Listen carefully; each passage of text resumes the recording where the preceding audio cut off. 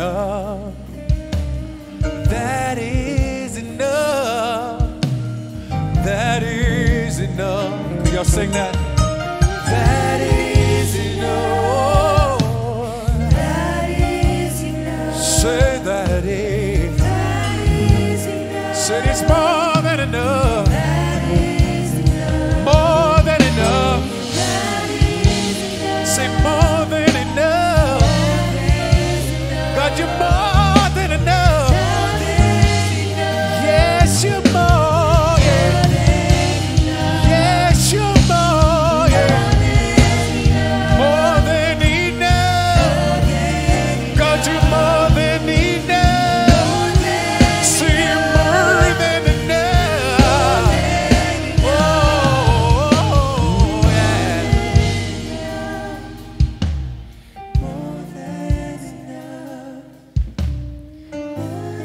Said you're more than enough. More than enough. God, you're more than enough. More than enough. Oh. More than enough. Somebody, I'll just let that get inside. Just 3 words. More than enough. Yes, you are. More than enough. Yes, you are. God, you're more than enough. Oh, oh, oh, you are, you are. No matter what I'm going through, you're more than enough. You meet me where I am right now, 'cause you're more than enough, yeah. Yes, you are, yes, you are. Oh, yes, you are, yes, you are. Oh, yes, you are, yes, you are. Just sing Jireh one time on the way out. Jireh, you are enough. Yes, you are, yes, you are. Jireh, you are enough. And I will be content in every circumstance. I will be content in every circumstance. Say it, I will be content no matter what I'm going through. Say I will be content. Oh, oh, yeah. 'Cause you are God. Oh, yeah. Come on, let's give God a praise in this place. If you know he's more than enough, you ought to lift up your voice and let him know. I think you can do better than that. Come on, come on, come on. You're more than enough, God. You're more than enough. Hallelujah, more than enough. He's more than enough. He's not just enough. He's more than enough. More than enough. God bless you, team. God bless you. God bless you. Hey, what's up, Way? Y'all can be seated. What's up? How y'all doing? Oh, my God. Whew.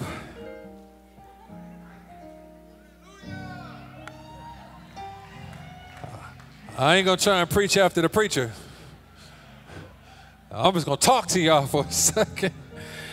Oh, my God. Hey!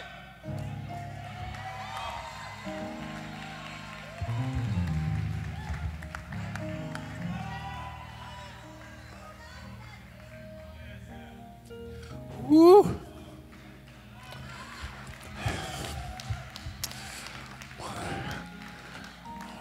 I know I got a clock, but I just feel like I'm, I don't say walking on water, but I'm seeing these families that were up here and the faith that it takes to get baptized, the journey to get delivered and the journey to trust in God, all the folks that you saw that were up here, and I just feel like I'm walking on water right now. God. Oh. And I don't believe I'm going to be walking alone today. All right. All right, y'all playing. All right. Listen, I want to welcome everybody. Thank y'all for making me feel at home. Me and my beautiful wife, Kristen. Hey, baby. Hey.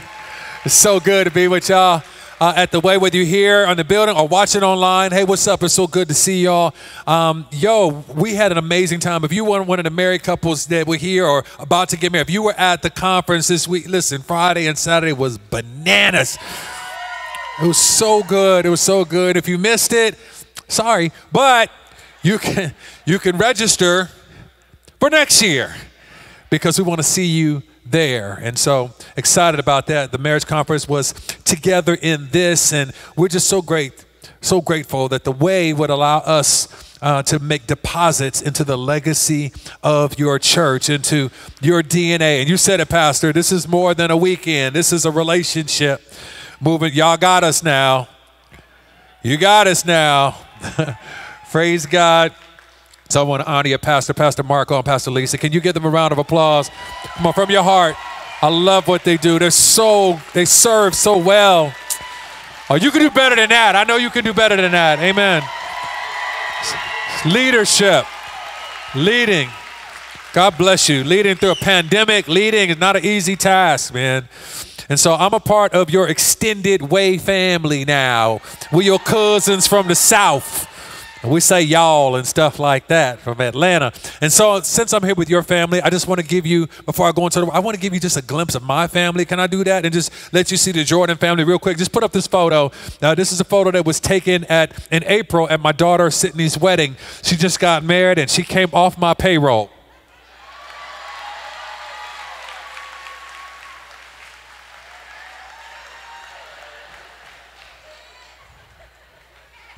I said she came off my payroll. Jesus. Her husband, Steven, now. They have a blended family, a new grandson, Carden, right there. I got my son, Christopher, his wife, Catherine, my beautiful wife, Kristen, our 9-year-old ladybug, that's Samantha, 18-year-old Skylar, playing football at Alcorn State down in Mississippi. Got another son named Elijah, playing basketball, redshirting at Illinois State. Beautiful family. And I'll go to the next photo, and this is my heart right here, the grandbabies. If you go ahead and put the next photo up there for me. You got that photo? Come on, bring it. I want to see him. There they go. Ooh. Cute. I know they handsome. They handsome, what they call them. This is Cruz right here. This is Cash Baby. Cash Baby is almost 2. And interesting story about Cash. Cash, we call him Sinatra because he's got these striking blue eyes. And he's just an amazing little dude. And Cash was born in January of 2020, right as we were headed into the pandemic. So even going into the pandemic, we came into 2020 holding an armful of cash. You see what I'm saying there? Amen. Praise God. And Kristen and I, we are too young and too fly to be grandma and grandpa. Love it if you are grandma and grandpa. We are not grandma and grandpa. She's Mimi and I'm Big Papa. Because I love it when they call me Big Papa. Some of y'all will get that on the way home. Some of you have no idea what I'm talking about. It's okay. Yeah, but if you go ahead and put the next picture up, we have an album. It is the soundtrack to marriage ministry, and we have a marriage ministry called Marriage Masterpiece. This is the album Masterpiece that undergirds that album. It's an R&B album from a man that loves Jesus and loves his wife and loves his kid, loves his church, loves his community. You need to get this album. If you don't buy music, I would love you to buy it. If you don't buy it, put it on your streaming platforms, your Apple Music, your Pandora, your Spotify. You can actually do it right now while you're scrolling on your phone and checking your fantasy football team stats or whatever. Just scroll over just real quick and find my face and go ahead and add that to your playlist. And then there's one more picture of our book. This is how we do it, making your marriage a masterpiece. Some of you got it this weekend. If you didn't, there may be some left. If you need to fight for one out in the lobby, fight fair. And if you don't do that, you can also get it digitally online by going to montellandkristen.com. All right? All right, so that's all the details right there. If you have your Bible with you or an electronic device on silent, just a few moments, we're going to be reading from Acts chapter 1. Acts chapter 1. And I'm going to share with you today some things about love. And I'm probably going to share it in a way that you've never heard love talked about before. And personally, as an R&B recording artist, I feel like I know a little something about love. From the way that I've lived it, the way I've experienced it, the way I've witnessed some things firsthand. hand. And this message is particularly near and dear to my heart because it deals with something that I'm extremely passionate about in ministry and in life. So before I give you this weekend's title of this message, I want to share a real cool story with you. Back in 2019, I was invited to perform on the season finale of American Idol. It was really cool. I'm there with Katy Perry and Lionel Richie and Luke Bryan and all them people. And it was an amazing opportunity. And what's crazy is all behind the scenes, you know, on the staging and stuff between the tapings and all that. I noticed that on a keyboard out on the main stage is a copy of our marriage book just sitting out there on the keyboard. And I didn't put it there. So I'm like, okay, well, you know, what is this? So open conversation, start talking with the guy who's the music director. And he's like, yeah, I'm a Christian. I'm like, well, that's awesome. You got a Christian out here, you know, putting in work on American Idol, but behind the scenes. He's like, yeah. He's like, I'm a Christian. And so I purchased a copy of your book to give to everybody on the set of American Idol. And I was like, wow, this was just like a crazy God moment. And he said, he wanted to show people that he loved them and he was just giving them a gift. Now, here's why I'm sharing this story with you. This didn't take place in a church. This was taking place, a Holy Spirit moment was taking place on a Universal Studios parking lot, back in trailers and back on these Hollywood sets. And I just want you to understand this. God's business is always being handled in places you wouldn't expect Jesus to show up. Word, listen, and I want to submit to you that if God is living inside of us, if God is living inside of you, that means everywhere we go potentially becomes holy ground. And so this weekend, we're going to talk about loving people to Jesus. Do you want a title? It's Loving People to Jesus. Now, thank you for watching online as well. If you will, everybody, will you bow your heads and let's say a prayer. Heavenly Father, you've called us to be the salt of the earth. Reveal to us what that means so that we can love others to you. God, allow me to become invisible so what your sons and your daughters hear, your words, what they see is your truth, what they feel is your heart pursuing us with a love so crazy and so intense that we have no option but to share it with others. God, we pray these things in your son Jesus' name. Everybody said amen? Amen. Acts chapter 1, verse 8 says this, but you will receive power. Somebody say power. You will receive power when the Holy Spirit comes on you, and you will be my witnesses in Jerusalem and in all Judea, Samaria, to the ends of the earth. I want to take a moment. I want to talk about that word witness. And in order to talk about the word witness, I have to start by giving you the definition of the word evangelism. Evangelism. Evangelism, by definition, is the spreading of the Christian gospel by public preaching or personal witness. Now, real talk, y'all. I know evangelism can be a taboo word in some circles. I mean, some people see evangelism as the angry guy holding the street sign saying, turn or burn. Some people see evangelism as the big naked guy with the John 3:16 on his shirt, on his chest at the games. Some people see evangelism as an unwelcome door-to-door visit from two people who didn't call first. Honestly, modern day evangelism needs a makeover. And what I'm doing right now is I'm evangelizing. I am public preaching and I'm spreading the Christian gospel. And I need you to get this. The reality is not every Christian is gifted to be an evangelist, but every Christian is called to be a witness. How well are you doing at that? How are you doing with that, with being a witness of what God has done in your life? I want you to take a moment and literally just take inventory of how, listen, here's an indicator. If someone has ever said to you, oh, I didn't know you were a Christian, that's not a compliment. That's an indictment. That's a compusult. A compliment and an insult. Listen, if you can't say amen, say ouch. Either one works. Listen, A witness doesn't make things up. A witness, they basically report what they've seen, what they've heard, and what's happened to them, what they've experienced. And you don't have to be a theologian to be a witness. Like, I can't explain Noah's Ark to y'all. I cannot explain how that family and them animals escaped death. Don't know how it happened, but I am a witness to how when I was drowning in sin, God made a way for me to escape death. Amen. Listen, I can't explain how God split the Red Sea. I don't know. I don't know how he did it for all those people to walk through it, but I'm a witness that when it was impossible in front of me and improbable was behind me, that God came alongside of me and impressively brought me through on dry land. I feel like I'm preaching to somebody today. I'm telling you what I've seen, what I've heard, and what I've experienced. I have no idea how the three Hebrew boys, Shadrach, Meshach, and a bad Negro, I have no idea how they were thrown into a fiery furnace and God didn't let it burn. Shout out to Usher. God didn't let it burn, but I am a witness that when my marriage and when my money and when my mind were going to hell in a handbasket, come on somebody, that God showed up and he brought us through the fire. Shout out to Shaka Khan. He brought us through the fire and we don't even smell like smoke. Somebody ought to be one person that knows that God will give you beauty for ashes. Somebody ought to know.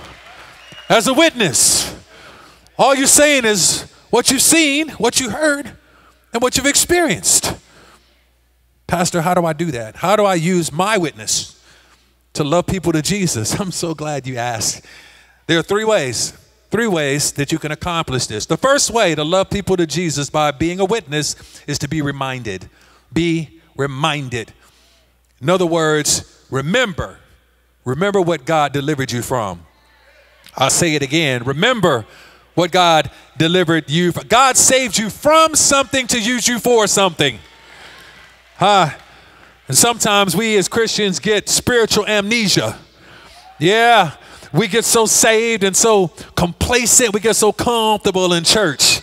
We forget how we were when God found us. And if you don't remember, then you don't have a burden to go and tell somebody else. God placed a value in you, and that's why he placed you in the position he has you now, because he sees you as priceless, and you have to be remembered. You have to remember what he delivered you from. The second thing to remember is to remember how God sees you. You have to remember how God sees. Listen, we always define who God is to us. How we see God. I see you as Father. I see you as Savior. And sometimes, I've heard the single women say, Jesus is my husband. You see Jesus as your husband. And listen, we always define how we see him, and we forget how he sees us. Can I remind you today how he sees you? He sees you as his son and as his daughter.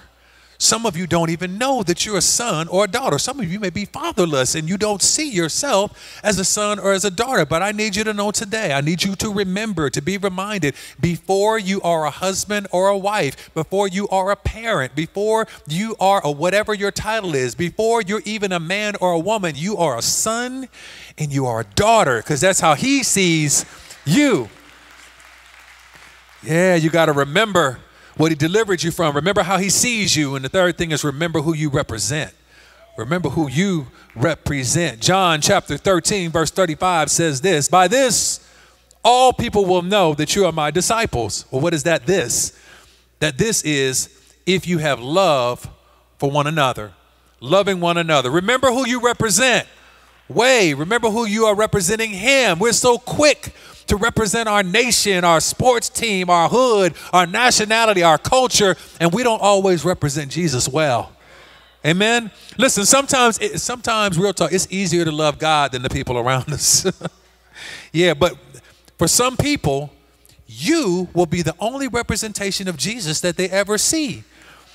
And for some of you, that should excite you. For some of you, that should terrify you. We're the representation that they get to see. And then we got to remember that he delivered us from something. We got to remember how he sees us and remember who we represent. The second way that we use our witness to love people to Jesus is to be near. be near. That means you got to have proximity. Theodore Roosevelt once said, people don't care how much you know until they know how much you care. Those are bars right there. Yeah, I want to give you another quick story. About 2 years ago, I performed an R&B concert, and y'all don't know this, but right in the middle of my shows, as I'm performing, it's like, you'll have, Color Me Bad. They sing I Want to Sex You Up, and Salt and Pepper's coming next with Let's Talk About Sex, and, it's the, people are they're in the 20,000, 30, they're in the arena, they got their drinks up, it's a smell in the air that's not the Holy Spirit. Y'all picking up what I'm putting there? Like, we at a concert, and I come in there because promoters have wanted me to come into dark spaces and to bring some light because they know that I'm a pastor. And so now I come to these spaces where people don't normally expect Jesus to show up. And while the drinks are lifted and the weed smoke is in the air and people are in their space, I come out and I start in my songs. And in the middle, I share this with Pastor, in the middle of a concert, I start talking to them about how I miss them and how God misses them and how God loves them and how God would send a 90s R&B singer into the middle of a concert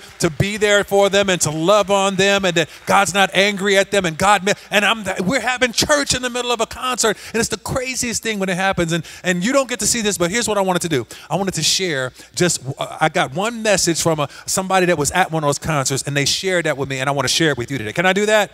All right, so check this out. This is really cool. This is one of the responses that I got, and it says this. My daughter and I were at your performance in Traverse City at the Cherry Festival. I just wanted to tell you that my 18-year-old daughter has no clue as to who you are. Okay. First of all, that's a parent fail. That's no bueno. That's a parent fail right there, but it gets better. She said, my daughter has no clue who you are. When you got done with your speech about being a pastor, she said to me, he's my new favorite person. He changed his lifestyle for the better. I don't know him, but I love him for that. She said your speech gave her chills. She even teared up a bit. This was the first concert I have taken her to. It was a graduation present. She wanted to see Nelly. Uh-oh. Uh-oh. She wanted to see Nelly, but in the end, your speech was the highlight of her night. Keep doing what you're doing. You are leaving your mark on people all over the place. Also, this helps with the fact that now I have music that her and I both like. That's good. Amen. Come on, listen. Congratulations, mommy. Thank you for that. Listen, the Bible said train up a child in the way that they should go and it won't depart from it. And listen, if Jesus lives inside of you, every place your feet touch should become holy ground. This is how witnessing works, okay? So watch this.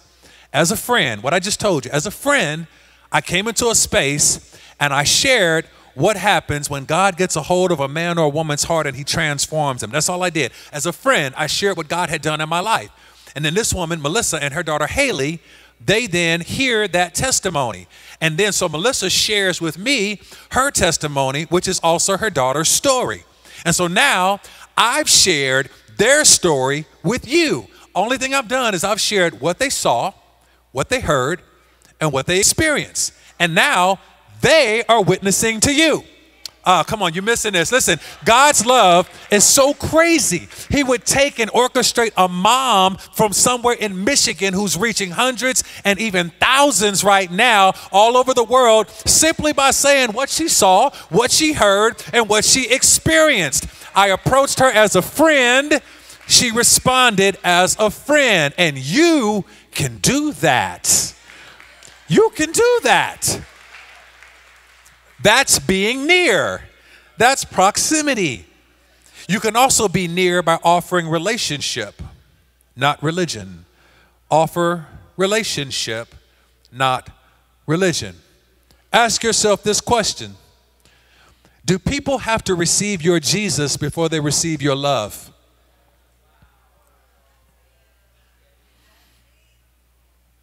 Do people have to receive your Jesus before they receive your love? My wife Kristen and I, we became very close friends with a couple who are from India. You know, we went to their wedding a couple of years ago. We're like, God, why are you sending this? You know, the wedding, them weddings, we lasted like 15 days. It's a big deal.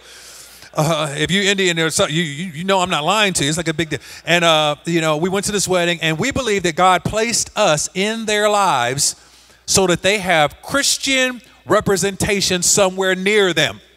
Now, understand this.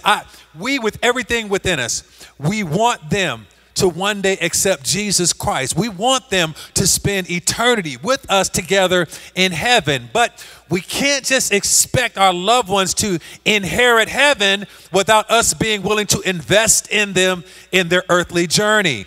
Are you with me? Proverbs chapter 11, verse 30 says this: the fruit of the righteous is a tree of life, and he who wins souls is wise.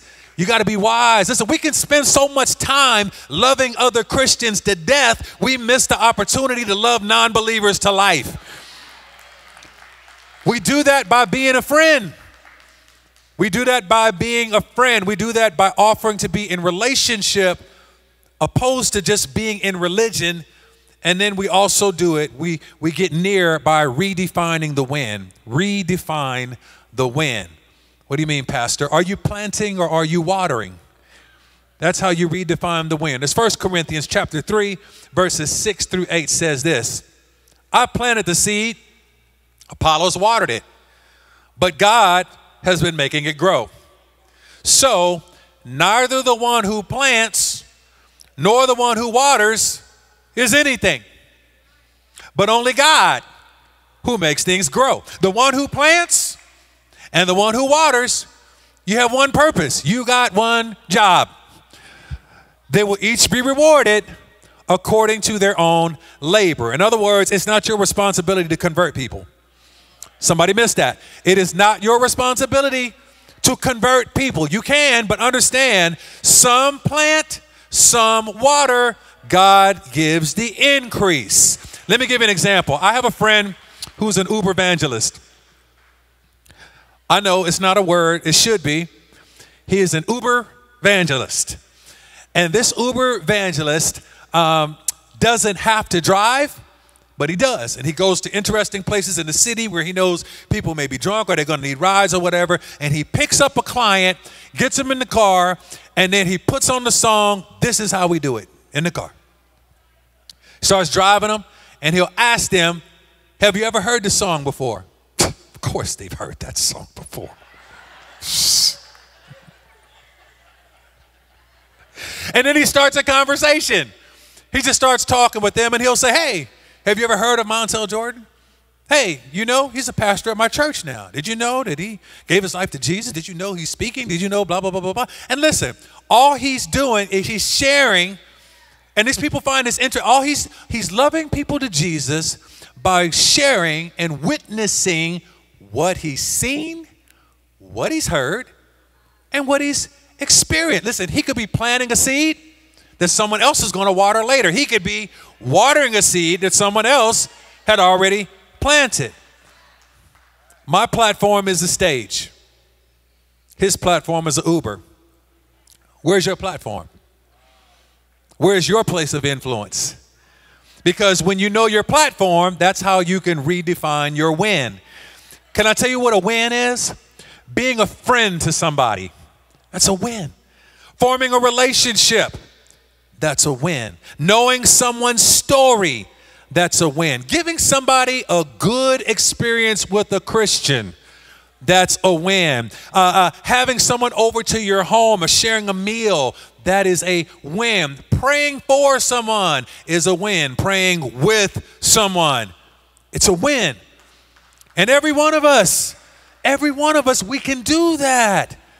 It doesn't take just pastor to it doesn't just take your leaders. Every one of us, we can all do that. And listen, when you do that, some are planting, some are watering, and then you plant, you water, and then just pray that during the process, God awakens their heart to who he is, and then we trust God with the results. That's what we do. We can be reminded, we can be near, and then my last thing is we can be compassionate.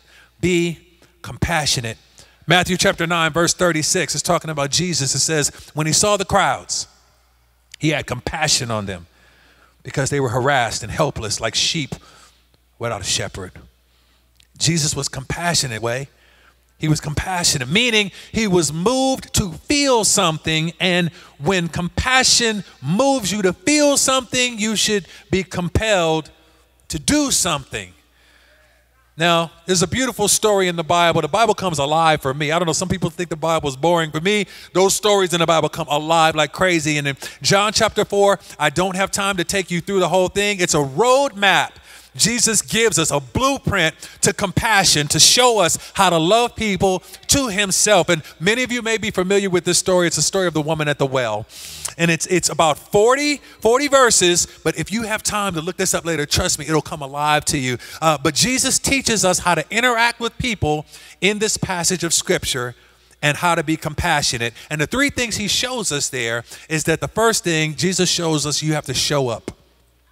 Compassion requires you to show up first. Listen, Jesus was heading somewhere to do something, but it didn't stop him from reaching someone. Jesus should not have been at the well because men didn't draw water. That shouldn't have happened. That entire interaction with him and the woman. Listen, Jesus should not have even been speaking to that woman because it wasn't customary for a rabbi to be speaking with a woman. All these circumstances, listen, Jesus should not have even had the opportunity to be there at that well because Jews and Samaritans were enemies. They weren't supposed to be near each other. Now, you need you to get this. This woman who's at the well, she's an outcast. She was an outcast because while Hebrew women would draw water at dawn or at dusk, that woman was there alone. And the scripture says at noon, meaning she was there drawing water in the heat of the day. Okay, probably because she was trying to avoid being ridiculed. And yet Jesus engages this woman in conversation, and he shows us that when you are compassionate, meaning when you feel something for someone, you're okay getting a little messy. Jesus did not meet her at the synagogue. He didn't meet her at the tabernacle. He didn't meet her at the temple. He didn't meet her at church. God came and met her right where she was. He showed up. You need to show up. The second way to be compassionate is to tell the truth in love. Tell the truth in love. Can I tell you something? Showing compassion doesn't mean compromising the truth. I'll say that again. Showing compassion doesn't mean compromising the truth. See, the world desires us for just love everybody regardless of the truth. No, don't do that. Jesus gave her the truth in love. It is possible to show compassion to people of different beliefs, different faiths, different lifestyles without being permissive and without compromise. Listen, this is when I'm reading that scripture. Here's how that interaction between Jesus and this woman, how it sounds to me. Jesus and this woman are at the well, and Jesus is like, "Excuse me, give me a drink." And she's like, "Sir, who are you to ask me for a drink?" And he's like, "If you knew who I was, you'd be asking me for a drink,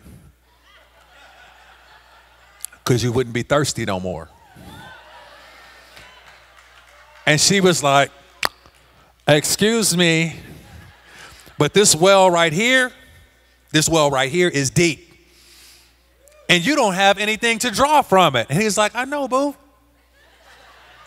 That's not the well I'm talking about." Jesus says, "I'm telling you what I've seen, what I've heard, and what I've experienced, and there's another source where you will never thirst again." And she's like, "Oh, okay, is that like vitamin water, like Pellegrino? Because I'm tired of coming here. I don't want to be thirsty no more. What is that water?" Right? I promise you that's how I hear the Bible. That's how it talks to me. Now, the story picks up in verse 16, and Jesus is now about to give her what she's asking for. John chapter 4, verses 16 through 19. Jesus told her, "Go, call your husband and come back."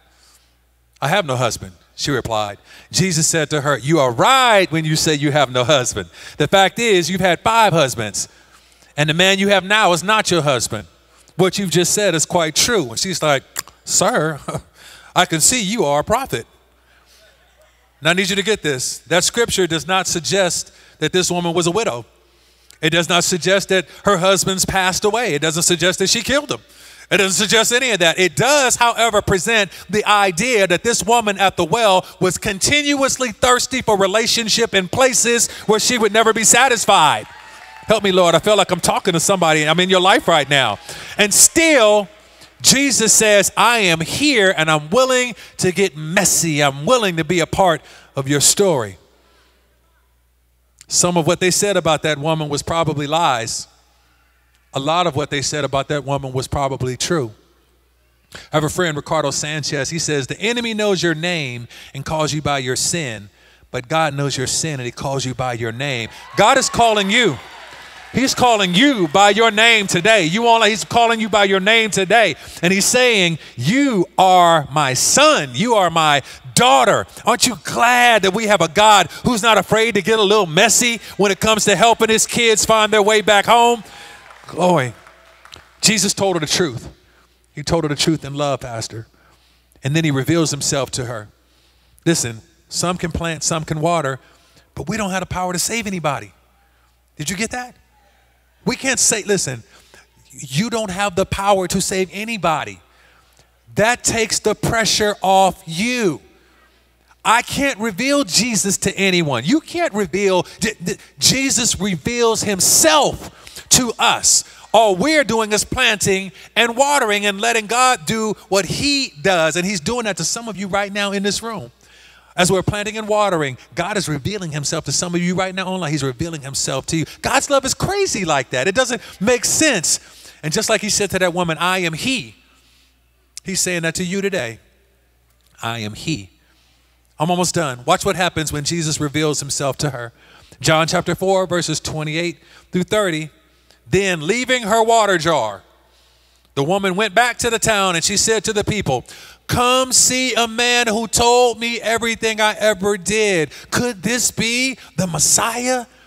They came out of the town and made their way toward him. This woman did what God is challenging you to do today and every day from now on. What is that?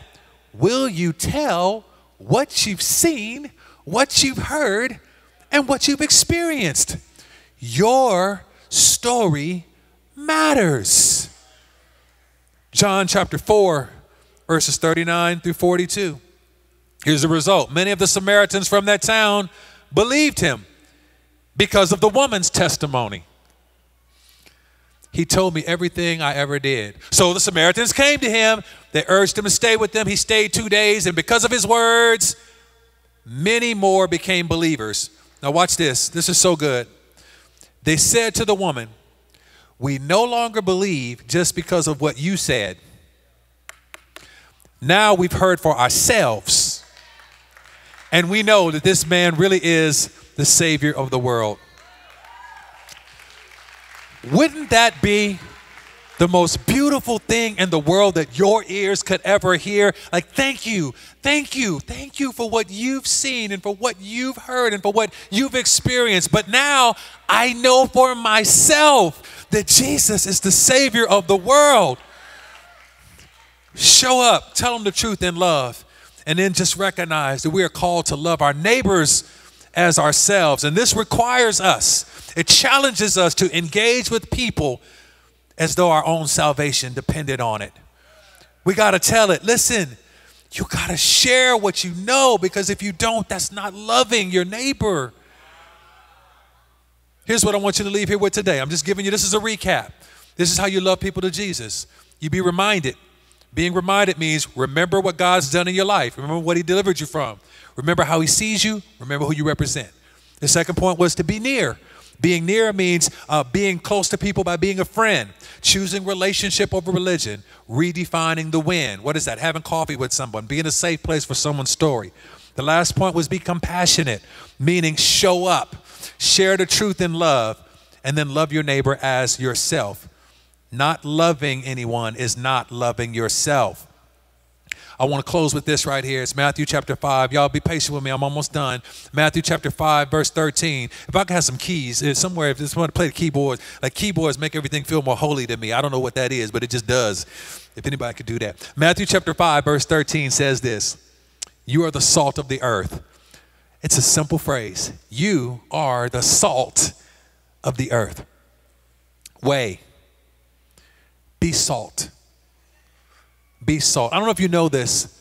Every other seasoning on earth adds flavor to something.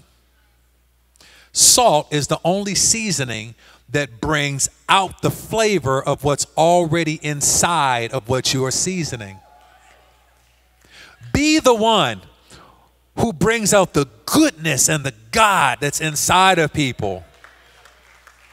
Can I tell you one more thing about salt? Salt makes you thirsty.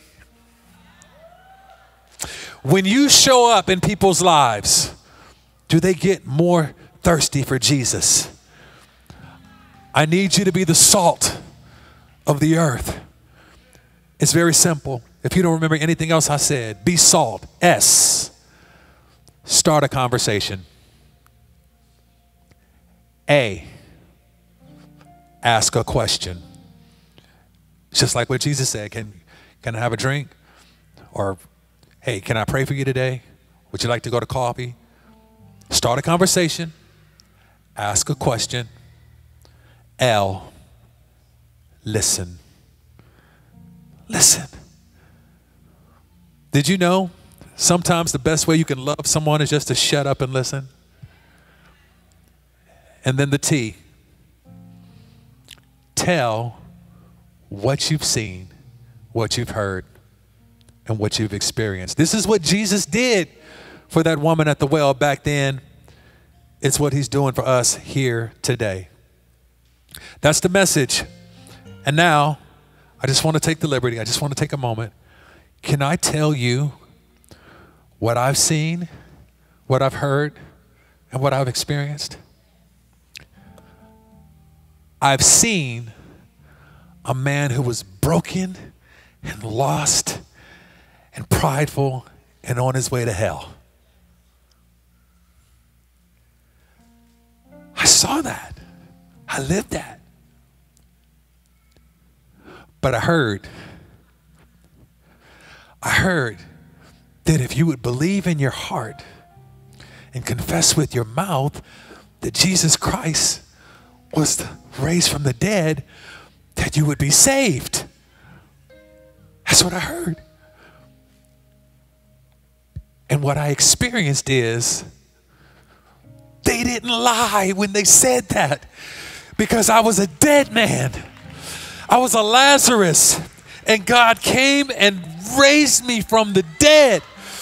And he is raising some of you today from the dead. There are dry bones right in this very moment that are coming alive right now. You don't even know what to do with yourself because you can feel the power of God doing something in you right in this very moment. That's what I've seen. That's what I've heard. That's what I've experienced. That's my witness to you. And now that I've witnessed to you, I just get to give you an opportunity. I may have been planting. I may have been watering. But God does the increase. And right now, he may be revealing himself to you right in this very moment. In this room, watching online, he could be doing that for you right now. And let me let you know how you know it's you, if he's doing that. And we're gonna do this. This is all. I love that God does this. I love that God would send a 90s R&B singer into your church in San Bernardino. He loves you that much. You have great pastor. You have wonderful leadership. He would send me here to deliver this message to you today. He'd love you that much. And here's what it is. It's very simply this. I've told you what I've seen, what I've heard, and what I've experienced. And now here's what I want you to know. If today was your last day, I don't need you to hear me now. Please hear the Holy Spirit. If today was your last day and you were to take your last breath here on earth, and you wake up on the other side of eternity, a good, kind, loving, gracious God, a Father, he's going to be there to greet you. He's going to say, I love you. I miss you. Welcome home. If you took your last breath today and you were to wake up on the other side of eternity, a good, kind, gracious, loving God, a Father, He's going to greet you. And He's going to say, I love you, but I don't know you.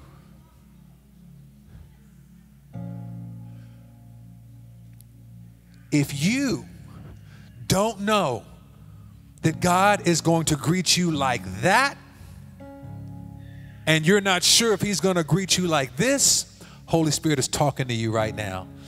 I'm going to ask you to bow your heads and close your eyes all over this building, watching online. Heads are bowed, eyes are closed. God, you've told us this doesn't take a whole lot. This is simple.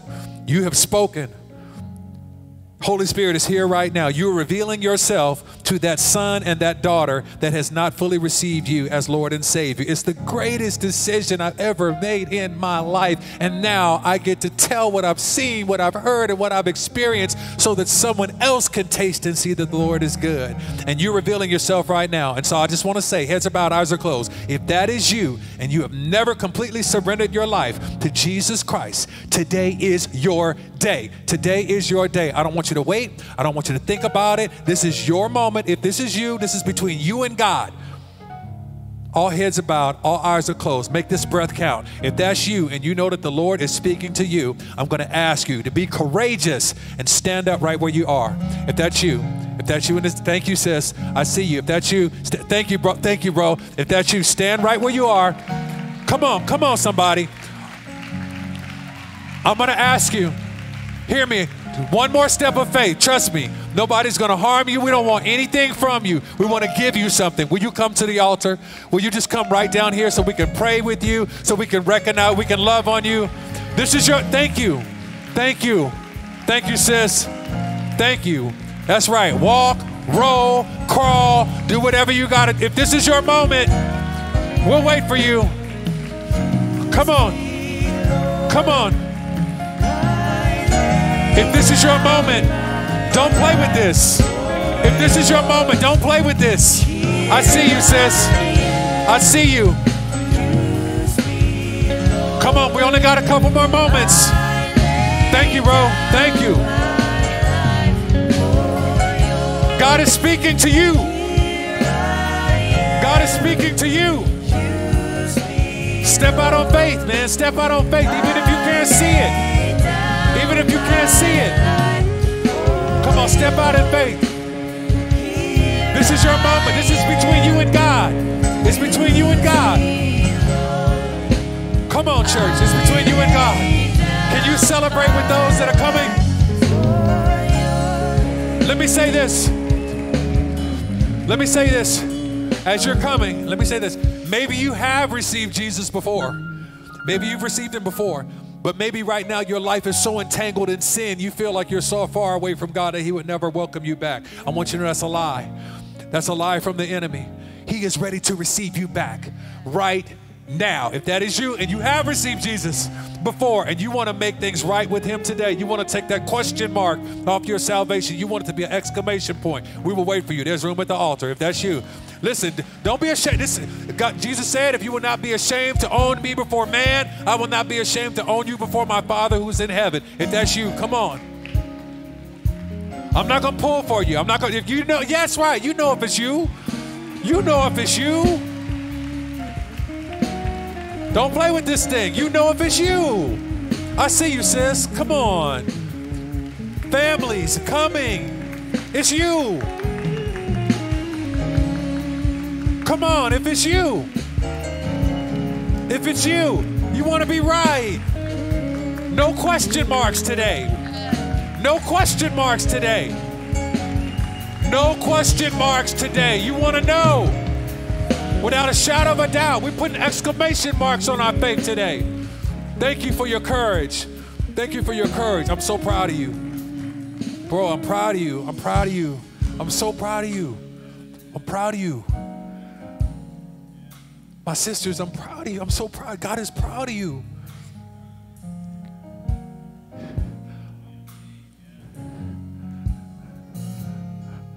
We're going to say a prayer. I don't want to linger. I hate doing that. Somebody's, why are you wrestling? Why are you doing that? Come on, why are you doing that? God's talking to you. God is talking to you. He's not going to call out your name in here. You know it's you. If it's you, this is your time. This is your moment. We're going to say a prayer. Come on. I'm proud of you. I'm proud of you. Raised to life. I'm proud of you. Come on. Come on.